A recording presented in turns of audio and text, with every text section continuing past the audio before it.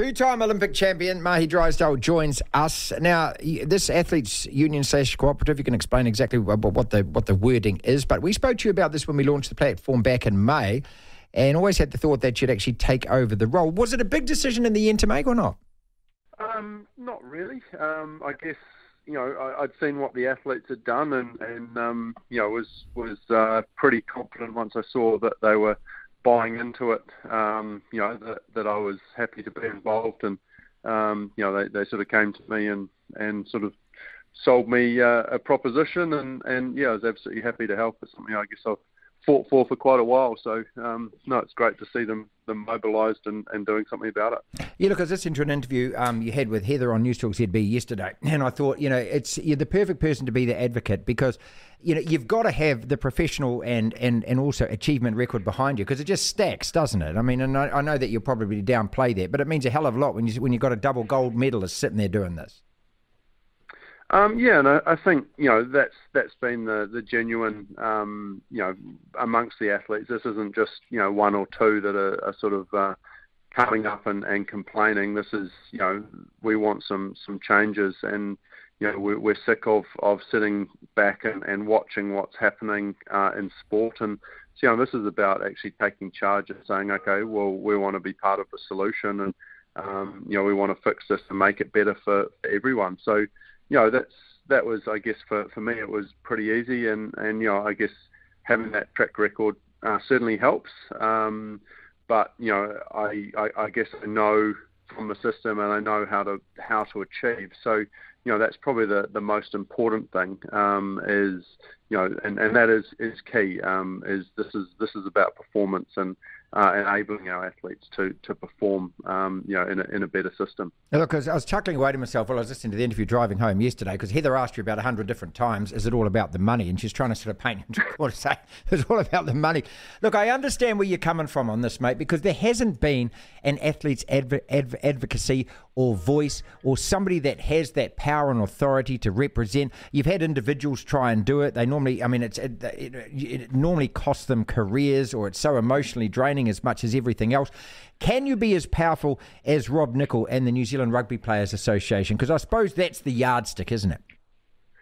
And what they've achieved is amazing. So I guess they've been very supportive in helping us get to here, and absolutely we'd love to I guess follow their lead. But in saying that, we're dealing with very different circumstances. All our money comes from the taxpayer, or the majority of it does. We don't generate the income as such. I guess our results generate that government funding, but we're not bringing in gate tickets and things like that. So there is definitely some differences, and we're very much aware of those.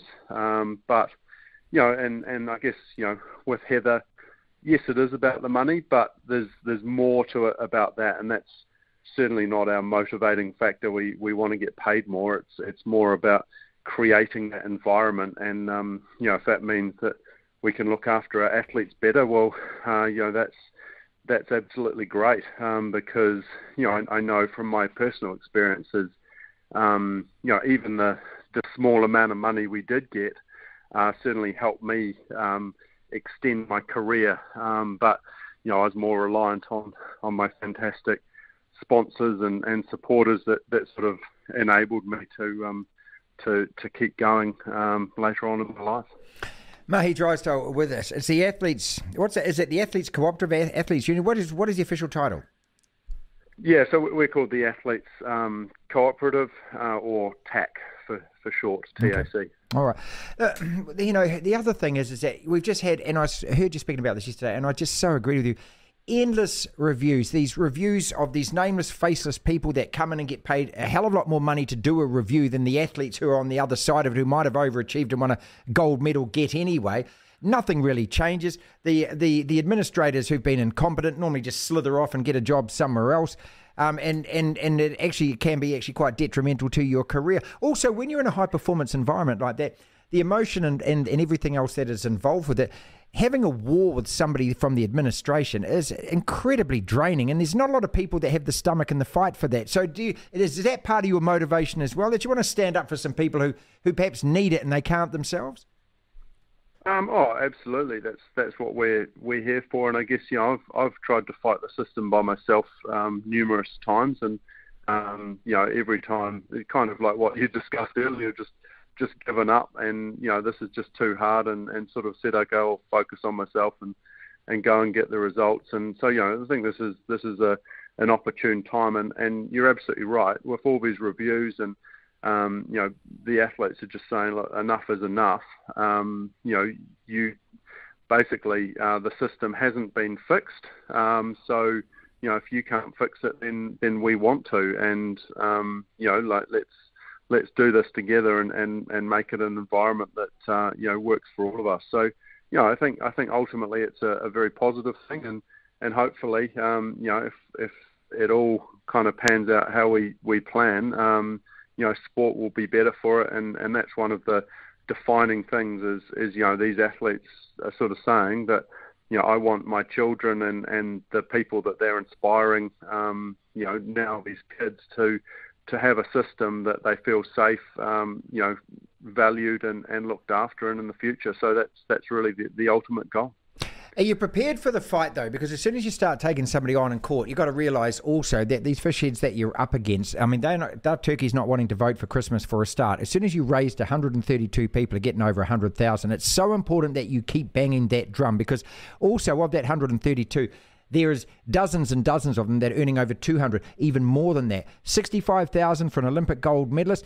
Mahe, I'm sitting there watching a whole lot of politicians scream and yell and point fingers at the rugby union demanding bonuses for the Black Ferns, and I'm sitting here going, you've got a $400 million budget, Sport New Zealand. Where the hell is the scrutiny on you guys that you earn all this money and these athletes are actually achieving for New Zealand? They're the ones we want to earn the money and not. Yeah, and that's a great point you bring up. Ultimately, are we prepared for the fight? Absolutely. Is this going to be easy? No, because we genuinely are trying to change a system for the better. So that's going to be tough. But we're in it for the long haul, and these athletes, I guess, in all this, what's the worst that could happen to us? Well, we end up with a status quo. So we're very much in that there's nothing to lose, and anything we do achieve is gonna better the system for ourselves. So I think we're in a great position. You're taking employment proceedings against high performance sport New Zealand, so effectively taking the authority to court. So who funds that? Because that's a costly business. I know this is a costly business to start with. So where do you get your cash from? This is part of the issue we have is this power imbalance. But thankfully we've had very good support. With Andrew Scott Hellman leading the legal challenge, and as I say, the Athletes Federation and the Rugby Players Association sort of helping out with support and behind. But ultimately we're doing this on the smell of an oily rag, and that is something which is tough, because we're coming up against, as you say, there's big budgets ahead of us, and they're going to do everything they can to try to stop this. Yeah, exactly, and kind of keep their positions entrenched. What is the crux? I mean, I know that you're going to be very aware of this as well. As soon as you're talking about the crux of the case and what exactly it is, you're thinking, oh my God, I'm going to send people to sleep, but you're not, mate. Explain to us what is the crux of the legal case?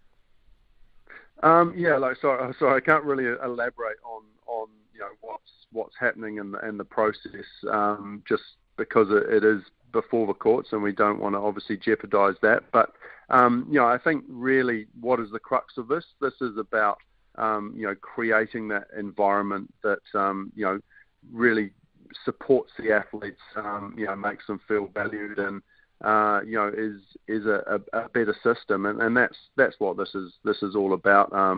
This is the mechanism that we have chosen, that we think we can get that done. Will it be public? Because I know the employment court is public. So and is it being public a benefit to you? As I understand it, it is public. Once we get to the hearing process, and I don't know whether that helps or hinders us. But we as I say, we don't really have anything to lose here. So we're quite comfortable. We back our situation, and we think that if people understand it, they will realise, that the environment that we've had to operate under, and I think while there has been good things about it, there is a lot that can be improved. Mahe Drysdale is with us, the Athletes Cooperative, and taking HP, High Performance Sport New Zealand, to court. So does this, and this covers, do you kind of now represent all the athletes and all the sports that are funded by Sport New Zealand and High Performance Sport New Zealand? So initially, our membership is from cycling and rowing, and I guess we've been quite selective around that, and the fact that we do have limited resources, and we want to try to keep it quite a tight group, so we don't have too many variables. But absolutely, the intention is if we can be successful and drive change within those two sports, then our hope is that others will want to become involved, and we will open it up, and they can join us at a later date, and hopefully we've done some of the groundwork to improve other sports as well. So that is absolutely the intention, and we're absolutely independent. We're absolutely controlled and run by athletes. So we're very we're very receptive to opening that up in the future. Significant that it's cycling, which has had a couple of reviews, and the tragedy, of course, about Olivia, and the fact that nothing was done after the first review. Rowing's had a review as well. Is that where the frustration stems from? That they go through this process, they spend all this money, the right things are said, the right bits of paper are shaken, they press conferences where they all pat each other on the back and go, "Oh, we've done it all," and nothing bloody changes. Yeah, fairly well, and I think we saw from that second Heron report that a lot of the issues were still there, the underlying issues, and unfortunately, I don't want to say too much again, but it's very much there's a band-aid applied, but nothing structurally underlying changes, and that kind of I guess is a frustration for athletes, and especially when you see, you sort of mentioned it before, you see people that potentially were partly responsible then get a promotion within the sport. It's pretty frustrating, heartbreaking, to see that. And, quite often, high performance sports, I guess solution to a lot of this is let's employ someone else, not give them a budget to actually do anything, and then they become an employee who the athletes again sort of say, well, what are you actually doing here, and how are you helping us perform? And that's what it's all about. High performance sport is about performance, and we won't lose sight of that. We've got to perform and create the environment for that to happen. Couple of quick questions. I'll let you go. Thank you so much for your time. Have they not wanted to actually sort this out before it goes to court and sit around the table and go, okay, well, you've got a bloody good point here. Come on. I mean, let's be honest about this. Have you gone through all of that kind of process? There has been a process followed. Again, sorry, I just can't really comment too much further around that. Yeah, I understand. Yeah. The other thing is also just on the money aspect of it. The thing with the politicians is they love climbing all over all the athletes when we're doing well. You saw it with the Commonwealth Games, massive overachievement. Then it comes to cycling. They got no money to send, our cyclists over to the world champs in Wollongong. Yet they had 25 different managers. I counted about 16 of them up at the Commonwealth Games. This is the frustration just as a sports fan. Two quick questions. What are you learning about yourself? Are you a natural lawyer? No, not at all. It's I enjoy the I guess the banter and the fighting for something. It's just like rowing. You have a goal and you're trying to achieve it and find a way to do that. But yeah, no, I'm lost in the legal stuff.